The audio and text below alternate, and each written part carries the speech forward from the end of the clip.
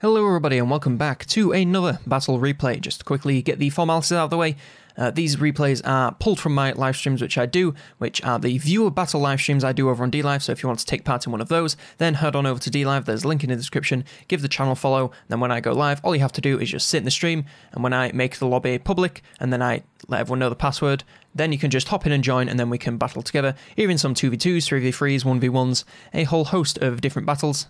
Yes, I believe that is everything, so let's get into this battle. So I'm playing as the Beastmen, never really played them before, and I went for a very standard force here of a bunch of Minotaurs, and a bunch of Minotaurs, a great weapon, some anti-large and some anti-infantry. It turns out I really didn't need the anti-large because I'm going against two sets of rats. They didn't bring barely any actual large units. I'm being led by Kazrak One-Eye on his chariot, and I've got a Wilds Spellcaster and a Saigon. Over on the right flank here, I have a couple of units of Centaurs with throwing axes and some Chaos Warhounds that are poisonous. My ally today is the Vampire Coast. He's got some Scurvy Dogs over there in the same flanking position that I have. His main force over here, it's just a bunch of artillery and missile units, as you should when you're playing the Vampire Coast. He's got the Queen Bess, as well as some Mortars and a Gunnery Wide that's going to sit here for the majority of the battle and just keep giving them ammo so they can shoot forever, especially Queen Bess. Goddamn, that's some value. A bunch of zombie deckhands, pirate mob, just to, you know, clump up the front lines here, along with a single unit of depth guard, a couple of units of depth guard for some more elite front lines fighting, as well as a whole bunch of deck gunners, and of course a beautiful Necrofex Colossus, because you can't go anywhere without it. He's being led by Silostri Dyfin, just a couple more units of Rotting Prometheans, and a zombie pirate gunnery mob hidden in the trees there.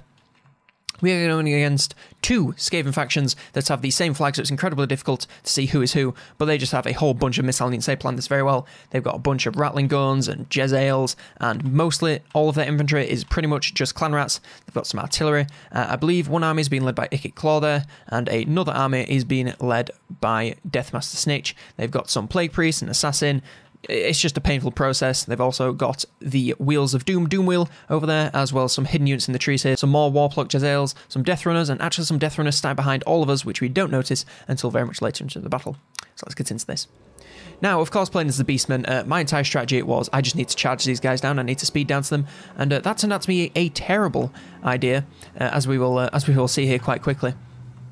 Because the front lines here are so, you know, extremely Jezzail and Rattling Gun focus.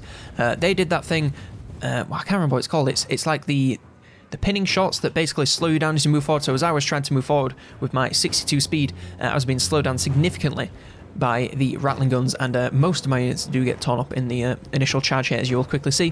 What I'm doing here is moving the Saigon up so he can get some throws off, do plenty of damage. I believe this one's going into these spears, which, yeah, I don't want that to happen, because Skaven Slave Spears, that is so not valuable for this guy. I know he has plenty of ammo, and I know he does a lot of damage, but, you know, you don't want that going on Skaven Slaves. So I'm going to move here and have him target some of these Rattling Guns. The first of the enemy artillery shots are now hitting, and, yeah, that hurts a lot. These Warpluck Jezzails in the front here, they're also doing a massive amount of damage, and I'm very much not enjoying that. The enemy units are trying to move some Rattling Guns here, so I just move up all of my units that are on the flank here, my Chaos Warhounds and my Centaurs, to try and pin these guys down and do some damage, because 3 units of Rattling Guns, that is insane value we can get there. But as you can see, I'm getting into range, and I'm just being torn to pieces by Jezzails, Rattling Guns, everything, and I'm just begging my Vampire Coast ally to come assist me, because, good lord, I'm getting annihilated. So a lot of my units, in fact I'm pretty sure most of my units break in this initial charge.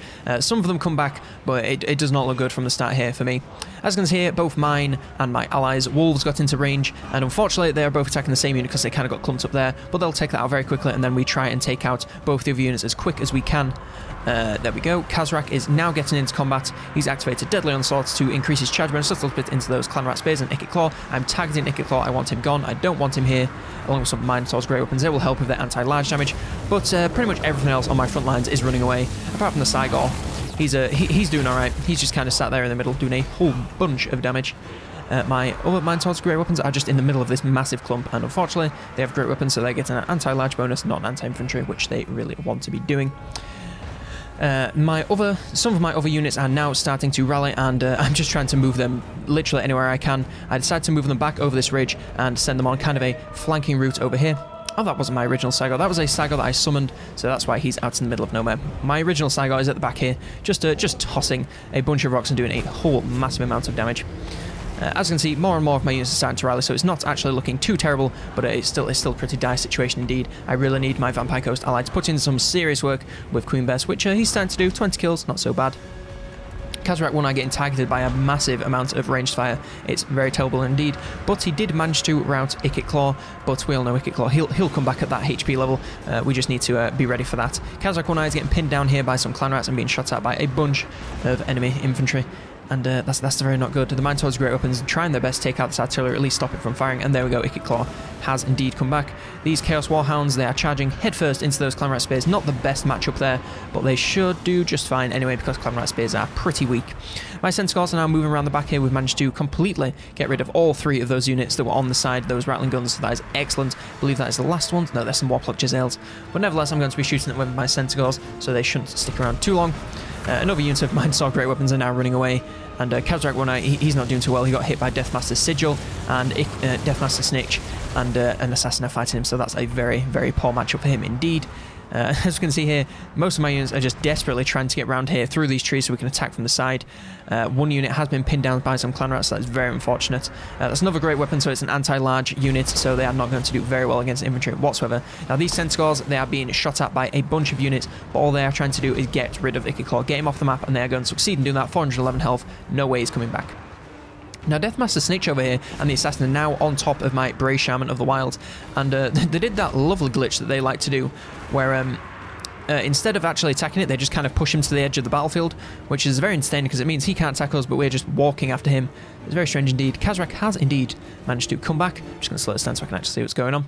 So my Minotaurs now, I'm just sending in, I'm trying to get rid of the second enemy lord, because if I can get rid of both enemy lords against Skaven, that is huge.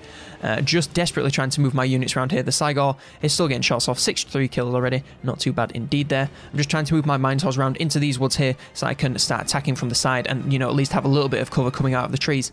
Now, my Vampire Coast ally, he's now making, well, he's made his advance, and he has a summoned unit of Damned Knights Errant, and they are charging into the Ikit Zap Zap Warp Lightning cannons there, so they are doing some fantastic work shutting those down and making sure they cannot do any more damage to us. He's moving up his zombie pirate deckhands mob. His depth guard are deep into some clan rat shields. Unfortunately, they are taking a bunch of damage from, I'm guessing, the majority of the ranged units, and they are falling very quickly. Silostradifin herself is here just to try and buff these units into staying, and also doing a bunch of summons, because you know what? If you can, you really should, because Skaven outnumber us massively, so we need all the help that we can get. Now, unfortunately for my ally over here, he is being attacked by the Death Runners. They are walking into his zombie pirate deckhands mob and his Necrofex Colossus, and they're going to continually harass them for the majority of this battle. The Queen Bess, fortunately, is still unhindered as of this time, and she's picked up 52 kills along with the Mortar, getting 15 kills, and the Gunnery White is just providing them with ammo as often as he can. The enemy forces on this right side here are actually all starting to chain route quite quickly. They're taking a bunch of damage. Their lord has fled recently, so we really should have capitalised on that, but they are all starting to stabilise, which is very unfortunate. But as you can see, I'm kind of starting to form my death ball. There is Deathmaster Snitch and his assassin, and he's in the middle of what's going to be a bunch of units of Minotaurs. My spellcaster's nearby. Kazrak 1 Eye's in there, but he's dead. Yeah, I really shouldn't have sent him in at that much HP.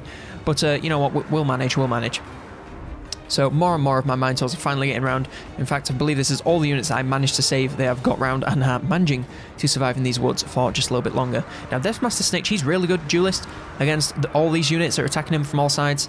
Yeah, that's really not where he needs to be. He's taking a massive amount of damage. Him and his assassins are really struggling in this fight here.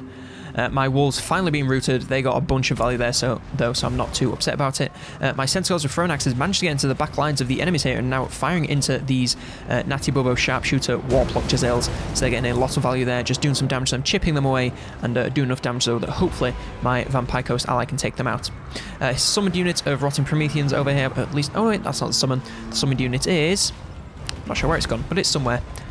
They are chasing off the Wheels of Doom and the Warplock Giselles, but unfortunately the Wheels of Doom is a fantastic unit, so it's probably going to root them before it does anything useful. Unfortunately, my Centaurs are now being targeted by a couple of units, and with these even with these Skaven Slave Spears getting close to them, they are not going to last long, and they are going to rout very, very, very soon indeed. And there they go. Very unfortunate there. But on this side, it's actually gone very, very well. Deathmaster Snitch is actually broken and shattered, and his assassin has also rooted off the map. So now I'm like, okay, I've taken out all the lords, the majority of the heroes. Now I just need to focus on shutting down the rest of these guys, because if they can't shoot, they can't win. Their infantry is nothing. So we just need to form up and then attack. Over here for my ally, he's managed to move the Necrophects up, but at the cost of leaving all his artillery exposed. The Death Runners have gotten to the back here, and it's just Christmas for them. They can just attack this, and nothing can really stop them. Nothing here, at least. I would have left a couple of units here to defend this, or really focused on these Death Runners, but unfortunately my ally did not, and he's paying the price by losing his Queen Bess and his Gunner Right, and very likely his Mortar very soon. My Cygor here is still doing God's work. Nothing has been able to shut it down. He's sent wave after wave of Clan Rat Spears, but he has routed them with terror and fear, and by just being a general badass and killing them quite a lot. 117 kills so far, that is massive. I'm now starting my charge out of the woods here. Unfortunately, one of my units of Minotaurs is routed before it even makes it out of the woods, and another unit is routed shortly after exiting. We just can't get through them. Thankfully, Ratstravaganza comes in and manages to shut down those Warplock Jezzails, give us a bit of an opening to come in here so we can use her massive hitbox as cover to get into the battle. I managed to get one spellcast off my Lore of the Wilds Shaman onto this artillery, hoping it'd do some damage, hoping it'd destroy some artillery pieces, but it very much did not. Fortunately, my 2 units that have routed have now rallied, and I've sent them to attack these clan rats over here, just to build their confidence a little bit, because if they win in combat, it builds their leadership, and they can come back much stronger than well, not much stronger, but much more confident than they did before, which is working. My Bray Shaman has managed to come back from that quick little route there. He was just a little bit nervous. He's fine. He's coming back. He's half health. He'll be fine. Now, thanks to Silostra shutting down these guys, I've managed to get in here and attack this Plague Claw Catapults. He's managing to pin me down with some Clan Rats. I believe they are a summon, so they won't last too long. Oh, but a massive cast of a... I can't remember what spell that is, but it's very painful indeed. I'm not a big fan, and it's hurting my Minotaurs quite a bit there. I can see these Clan Rats are coming from the side, so I managed to pull up my Bray Shaman around the side, and I'm going to use him to charge into the enemy ranged units here, just to pin them down. I don't care if he gets kills. I don't really care if he gets killed. I just need him to stop them from shooting. I push him straight through these Poisoned Wood Mortars, because I'm like, okay, Silostra's attacking them. They're already rooting, so I need him to attack these Sharpshooters here, because they can do a bunch of damage. My other 2 units of Minotaurs are now pushing upwards towards this to assist in what's going on, because I've already lost 1 unit, and the other unit, it's so low on health, so low on leadership. I desperately need it to come in and save me. The Cygor, look, there's 3 units of Clan Rat Spears here, and none of them can touch this Cygor. He's exhausted, he's almost used all of his ammo, and he's got a massive amount of kills, and they just keep coming, and he will just keep routing them. He is an absolute monster. The Cygor, oh my god, it's amazing. If the Beastmen get reworked, then with a bunch of those guys, they're going to be a force to be reckoned with for sure. My other units of Minotaurs that was in from the beginning is now being slaughtered by a bunch of Clan Rats, which is very upsetting. Also doesn't help that the Wheels of Doom Wheel is here, so I just send these 2 Minotaurs. I believe one of them is Great Weapon, so that has that anti-large bonus to fight against this Doom Wheel, and they should be able to take it out fairly easily, just because of the entity and damage advantage that they can attack a lot more often than that can, so they should take it out fairly handily there. Unfortunately, my other units of Minotaurs are now off the map, so I'm down to about 4 units right now. I have these 2 guys, my Spellcaster and my Cygor. My ally is also down to, I believe, this Necrophects, these Zombie Pirate Deckhands, and Ratstravaganza, and that's it. That's all we have, and we're against just a bunch of Clan Rats. I've got a couple of range units I've managed to charge down with my Bray Shaman, which is that's a complete lifesaver. If I didn't manage to charge these guys down, we would not have won, because I have a bunch of ammo left, a bunch of damage left, but fortunately I do manage to. So all we have left now is a bunch of Clan Rats and these Death Runners over here. So I'm just like, okay, we need to Death Ball, because the Death Runners, if they swarm any of these units, they can take them out so quickly. Like, my allies trying to charge them down with the Necrophects and the Zombie Pirate Deckhands mob, but it's not going to be enough. These guys, they will just stick around forever and will just charge down a single end state so quickly, it's disgusting. I'm still charging my Bray Shaman after these range units over here, just to make sure that they don't come back. He's not really doing that much damage, it's just to make sure they do not rally. One of my Minotaurs here is starting to break. Oh, it's wavering just from the fear of going against these Death Runners, but they managed to pull themselves back just in time, even though one of them gets stuck in that artillery piece there, and I'm charging them towards my Cygor, just so I can have all my units in one place, so that if he wants to take me on, he has to take all of us on at once. Of course, between getting charged by Clan Rats, I'm having the Cygor fire over at these guys and do as much damage and get as many kills as possible, up to 203 kills, which is very impressive. And my Bray Shaman is now pushed those guys off the edge of the map, and he's now going to move in to assist with this. Just going to speed this up here. All that's happening is I'm moving my units back into this Death Ball, because the Cygor is just getting swarmed over and over again, and he eventually starts to break a little bit, but thankfully my Minotaurs get there in time and shatter all of their units. And these Death Runners, they are charging in. I believe I lose vision of them at some point, so I start to just move my Bray Shaman to try and get some vision of them so that my Cygor can fire. I don't want my Bray Shaman to die, because he's providing encouragement just by being there, but I need the vision of these units, so I'm trying to move this guy as close to the enemies as I can without actually making contact with them. But the Saigo, as you can see there, is still throwing out projectiles, a massive hit into the side of those Death Runners, which is causing a huge leadership penalty from taking so much damage at once. So, my Saigos are now charging off the clan rats from the edge of the map. They're all broken and shattered, but I just want to make sure they don't come back. And then I realised they're just clan rats, so it doesn't really matter. May as well take out these Death Runners, get over there to assist my Bray Shaman. Now, I notice here that these Death Runners are starting to break, and I believe I've lost... No, I haven't quite lost sight of these ones. But they're not that... They're quite far away from me, so I think, okay, my Bray Shaman is going to get in there, he's going to charge them, he's going to break them, and then I need to pull off very quickly. And this was an extremely risky play, because as you can see, he's taking a lot of damage from these Death Runners. Not so much anymore, because they're all dead. But that initial charge, he took a massive amount of damage just because they are so good at focusing down single entities like that. But just because of how much damage they do, their Weeping Blade, it's very nasty. But I managed to pull him away just as the other...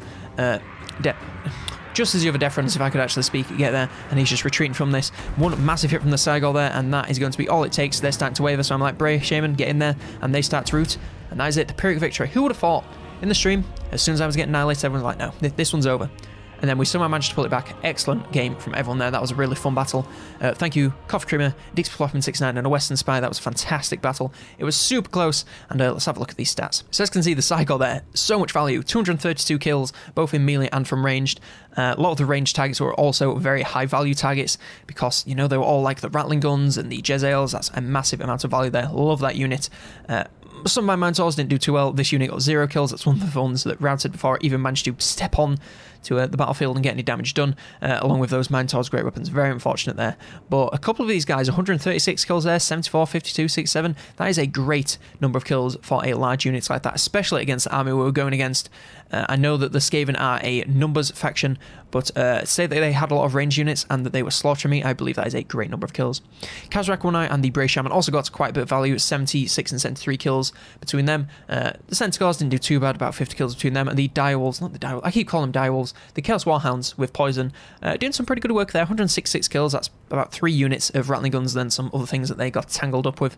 I guess that's some decent value from my army. My ally Coffee Creamer, of course, Queen Bear's putting in work as per usual. 144 kills there and 93 from the Mortar for a grand total of about 250 kills from his artillery. So that was very worth it to keep them back there and firing constantly. Unfortunately, they did get charged, so it was very, very upsetting for him. But he did manage to get a lot of value out of them before they went, so it's not too bad. Salos should dive in a bunch of value there, as well as the Necrofex Colossus, and then some Depth Guard of 103 kills, but I believe that was mostly just Skaven chaff that slowed them down so they could get shot to pieces.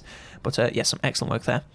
Dixie Floppin, which was on the right side, who was playing Ikit Claw, he got a massive amount of value out of those Death Runners. Look, nearly 200 kills on those. The rest of his army actually didn't get too much value. I'm pretty sure it's because he was shooting at me, so you don't really get a large number of kills when you're going against small entity number units, but nevertheless a lot of damage and a lot of value for those Rattling Guns. The Jezzails were 55, I believe they were probably shooting some of my Centaurs or possibly some of my allies' infantry to get a couple of numbers. A Western Spy was on the left who had Deathmaster Snitch. He managed to get 1 kill, which was probably just Kazrak One Eye, and apart from that he didn't really get much value because I managed to push him off the edge of the battlefield along with this assassin here and get rid of them fairly quickly. The Plague Priest, 22 kills, not too bad there, but again, those Death Runners, 139 kills, so much value for those guys. That was an excellent play by the enemy Skaven there. I didn't quite realise it was each army had 1 unit each.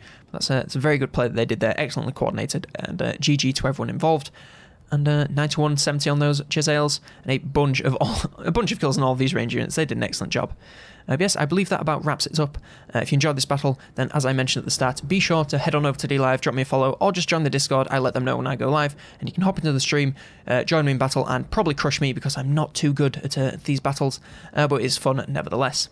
So I hope you enjoyed this video. If you did, be sure to leave it a like, and if you didn't like it, then be sure to leave a dislike and a comment saying how terrible it is. I would appreciate that very much. If you want to see more content on Total War and strategy games in general, I do guides, I do Monday videos, nice and wacky and zany, I do battle commentaries, I do some stuff that isn't actually Total War Warhammer 2, so be sure to stick around for that and hit subscribe if you want to see more, and I would appreciate that very, very much. But yes, for now, I was Colonel Damneders, and I'll see you next turn.